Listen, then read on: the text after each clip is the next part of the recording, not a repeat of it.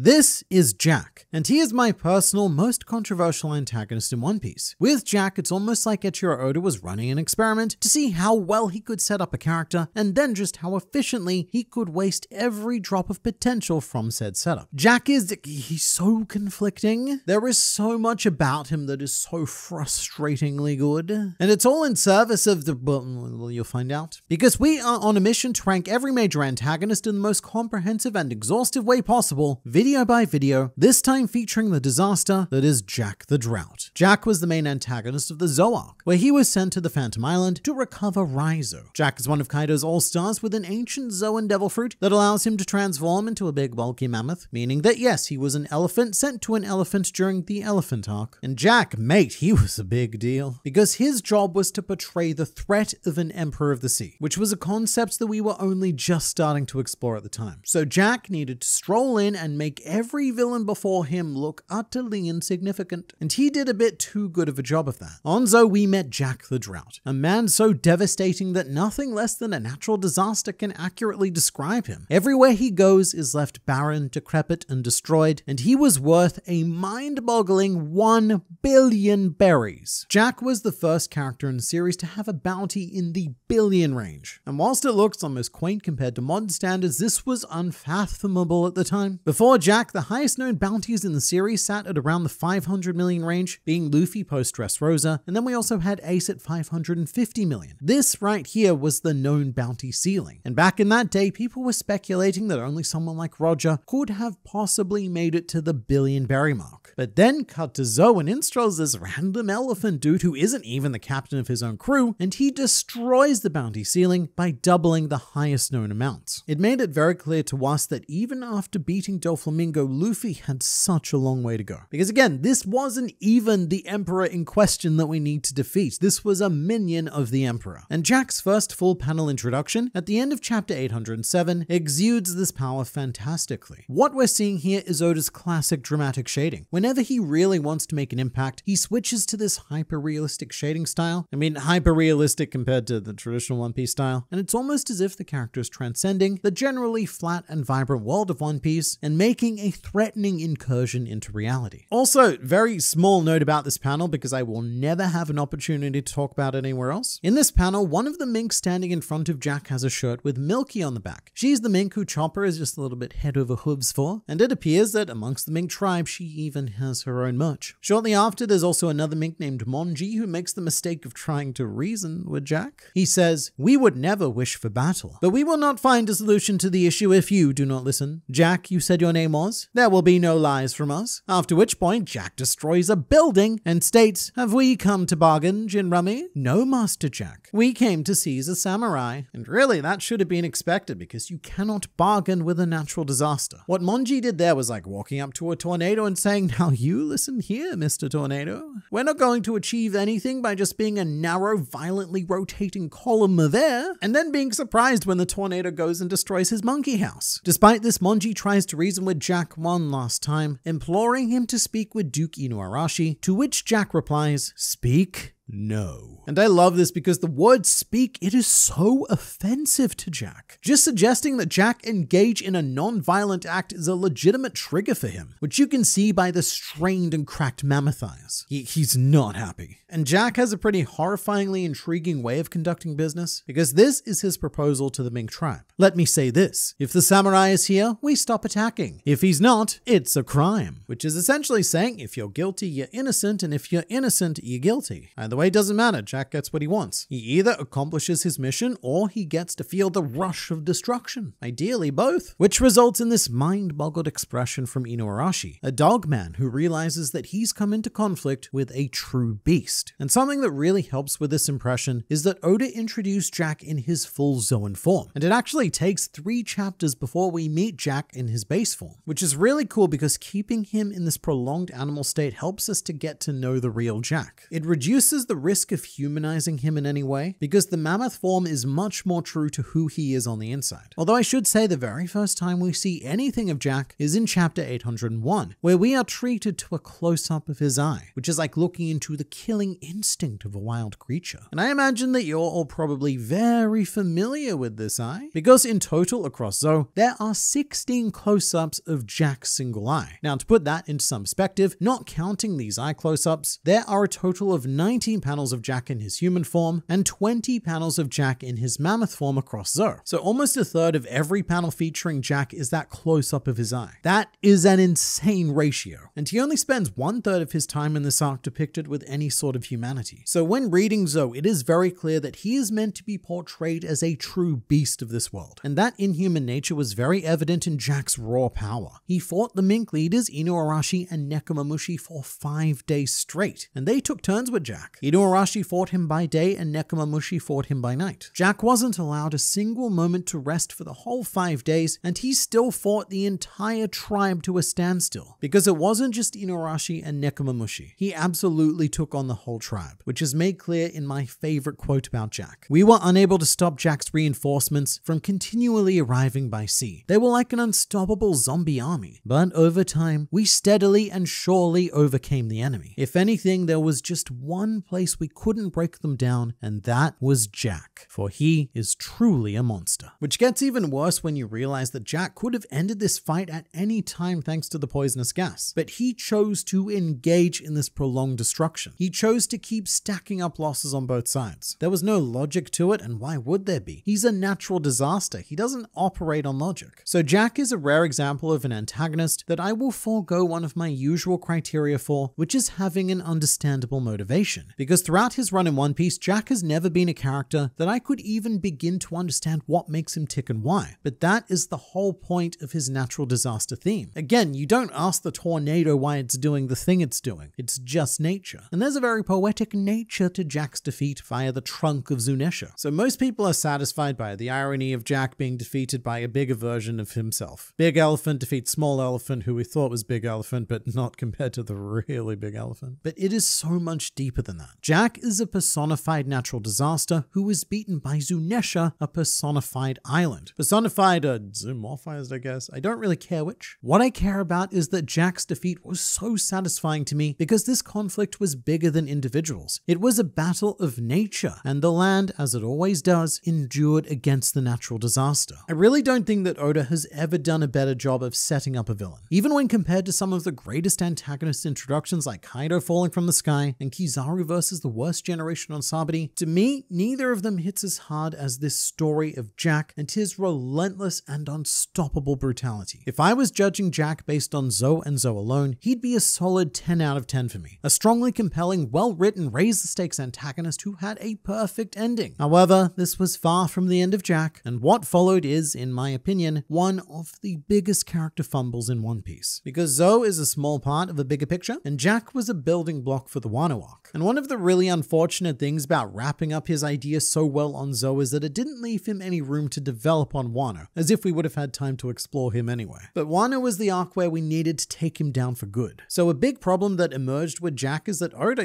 he was already done with the idea. And this is apparent right from his reintroduction. Jack is reintroduced to us, and on the very next page, he is being manhandled by Ashura Doji. As an introduction to the Samurai of Wano, this works really well. To see that there are random people on this island who can fight at the Billionberry level, but it does a huge disservice to Jack, as it immediately ruins the image of him that was built up on Zoe. Because the unstoppable natural disaster, all of a sudden it was stopped by an obese drunk riding a bull. And this is only the beginning of the complete and utter dismantling of everything that is Jack. Kaido then interrupts the fight because he wants to speak with Ashura Doji, which is kind of like having your dad step into a primary school fight. I mean, yeah, the kid you were up against, he's gonna lose, but everyone's gonna make fun of poor Jack because he needed daddy to help him. And the next time we see Jack, he's being scolded by King and Queen, who in this family metaphor would be his two older brothers. King calls Jack pathetic, and they say they don't need any more dead weight. Queen even calls him Jack the Stooge, and to all of this, how does Jack respond? Well, he submits. He apologizes to King and Queen. And it's like, who even is this guy? 100 chapters ago, Jack would have raised an entire country at the mere suggestion of needing to speak to someone, let alone and having someone speak to him like this. And now what we're seeing here, it's not a natural disaster anymore. It's just a plain disaster. And I should say that this does actually fit quite well with Jack's age. He looks a lot older due to,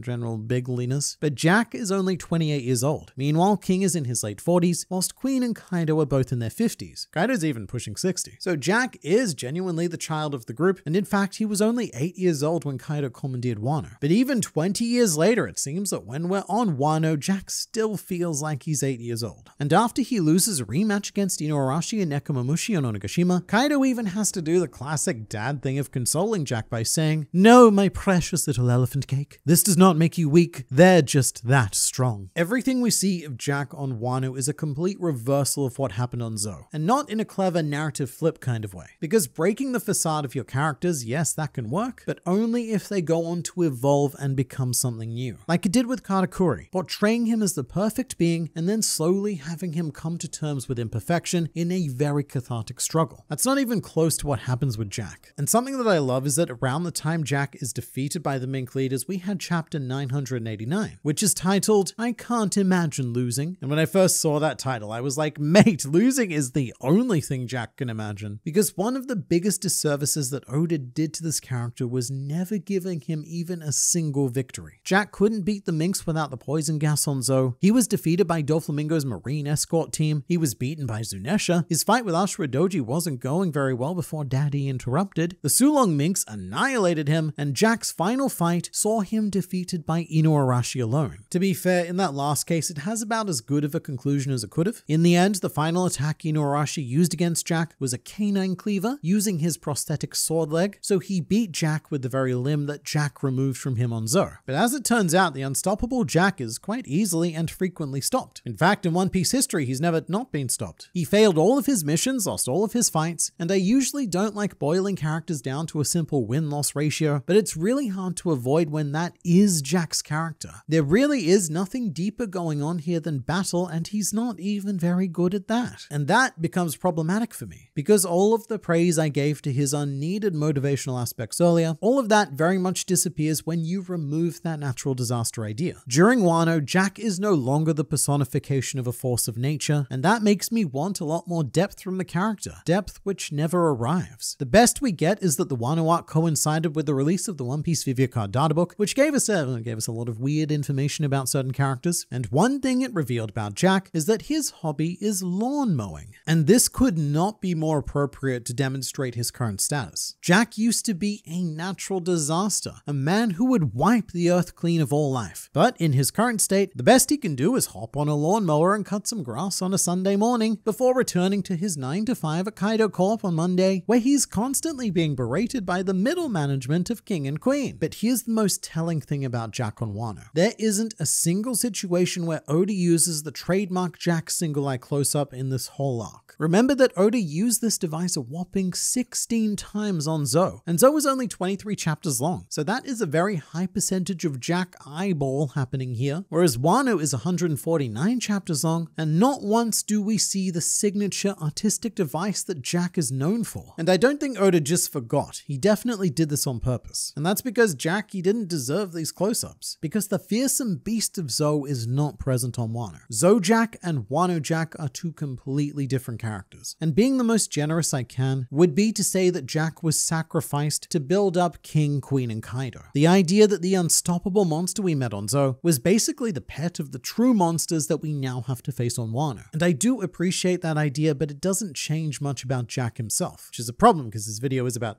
Jack. I mean, sure, there could be a purpose to cutting off his narrative balls, but that doesn't make him not a narrative eunuch. So I do think that King was very correct in his assessment of Jack being dead weight, because narratively, Jack is dead weight in the Wano arc. Oda implemented the idea of Jack brilliantly on Zou, and I personally believe that's where the concept of Jack should have been laid to rest. Get rid of him being a fisherman and just have him drown after being attacked by Zunesha. Now, speaking of Jack, he's a fisherman. The reason why I haven't mentioned it until now is because it never really became relevant, which is a shame because again, it was such a cool idea. Other than Vanderdecken, Jack is the only fisherman devil fruit user we've encountered to date, and I do feel like that whole angle was a bit wasted. I would have loved to find out how a fisherman became a member of the Beast Pirates. And I do feel quite strongly about not having Jack be a part of Wano at all, outside of flashbacks maybe. You could do what Whole Cake Island did with Charlotte Snack. He was a sweet commander who was beaten before the arc even started. So he was pushed into the background in the manga. I think we see him like once and didn't take an active part. So what we do is the same thing with Jack by acknowledging his death on Zoe and maybe even using his open all-star spot as some motivation for the Toby Roppo to work towards promotion. It may have even removed a very small part of what made Wano feel so bloated, because I really don't think that we lose much, if anything, by removing Jack from the arc. And it may even enhance his legacy. If he wasn't in Wano at all, then he'd have this reputation of, well, just imagine if Jack had been on Onigashima. Then the Alliance would have been in trouble, because that guy, he was unstoppable. He needed an entire island to take him down. And overall, I think it's a real shame that Jack went down this path. Like I said, if I was only ranking him based on Zoe, then Jack would be up there with the very best of the series. But as time went on and his role dragged out, it became apparent that I don't think anyone is more deserving of the title of fraud than Jack. So in the end, I can't bring myself to give Jack anything higher than a C tier, and he should thank me for that. And the only reason he's that high is purely because of Zoe. He had so much potential, more so than at least half the villains that we're going to be talking about, but it was all in service of what ultimately became very little, and Jack's legacy in One Piece is now more of a meme than an actual character. But you let me know in the comments, which major antagonist would you like to rank next?